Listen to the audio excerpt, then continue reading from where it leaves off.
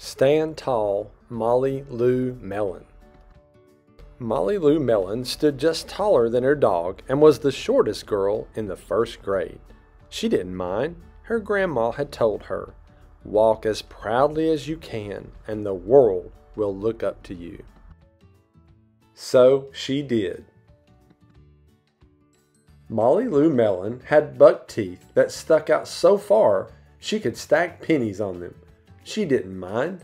Her grandma had told her, "Smile big, and the world will smile right alongside you."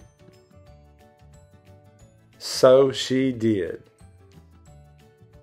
Molly Lou Melon had a voice that sounded like a bullfrog being squeezed by a boa constrictor.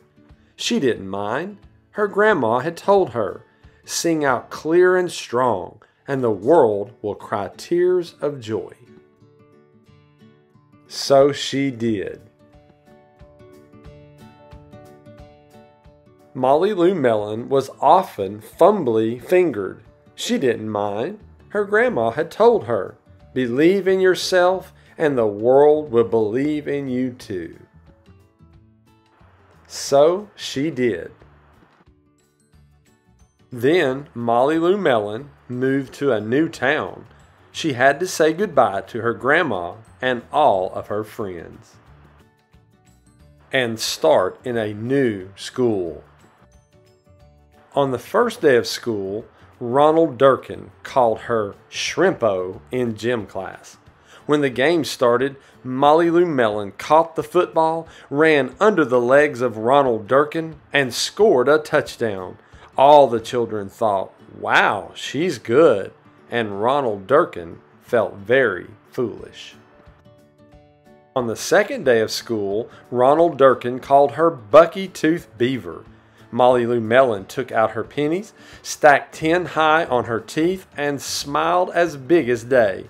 All the children smiled with glee, and Ronald Durkin felt very foolish. On the third day of school, Ronald Durkin said, "You sound like a sick duck, honk honk." Molly Lou Melon sang out a quack, so clear and strong that it made Ronald Durkin somersault backwards, hit his head, and have to go to the nurse. All the children cried with joy to be free of Ronald Durkin for the rest of the afternoon, and Ronald Durkin felt very foolish.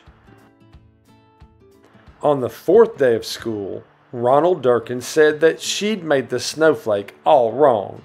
But Molly Lou Melon opened up her paper and revealed the most beautiful snowflake of all.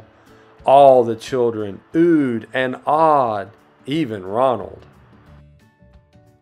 On the fifth day of school, Ronald Durkin brought Molly Lou Melon a stacking penny for her tooth and smiled at her. That night, Molly Lou Melon took out a pencil and paper and wrote a letter to her grandma. "Dear Grandma, I wanted to tell you that everything you told me was exactly right. Love, Molly Lou Melon." The end.